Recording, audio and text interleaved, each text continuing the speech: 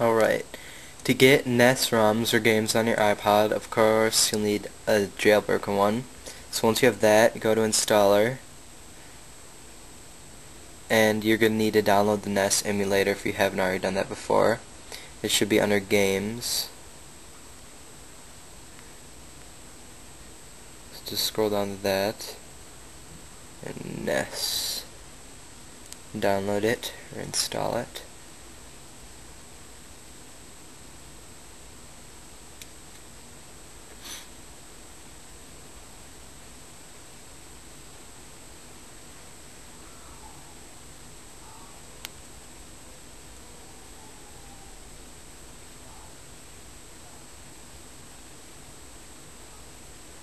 Alright, and there it is.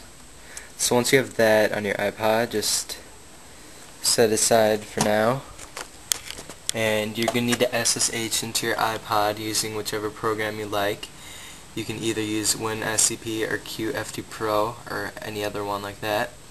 If you don't know how to SSH into your iPod already, I'll make a video about how to do that.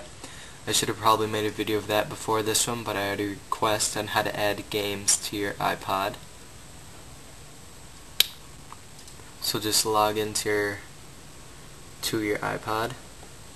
And once you come to this screen, you should click Media, double click it, and you're going to need to add a new folder called ROMs.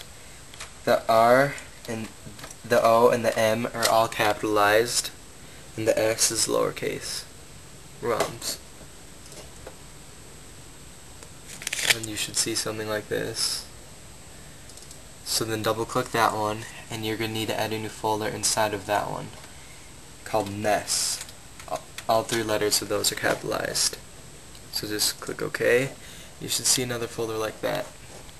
Okay, just minimize the screen for now because we'll need it. And then you're going to need to go to a website. I like to go to theoldcomputer.com. It has a whole bunch of NES ROMs for your iPod.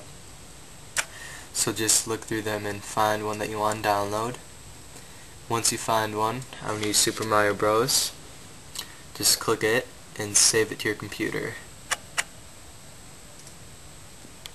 Shouldn't take very long at all. So just close out of that. And you're going to need a program to extract this file. I use WinZip.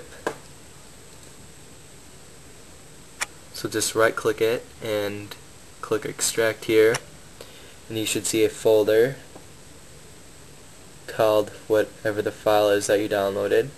So mine says Super Mario Brothers.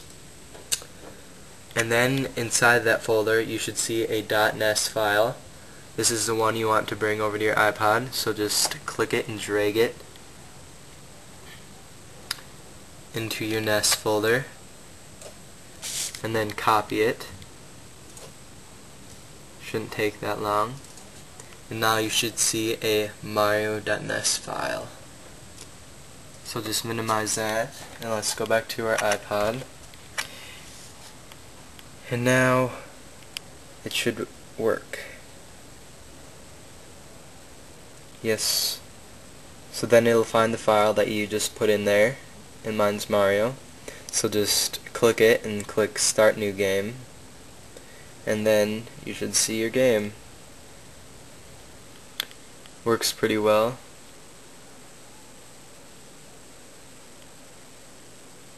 Okay, that's it. I hope I helped you get NES games on your iPod.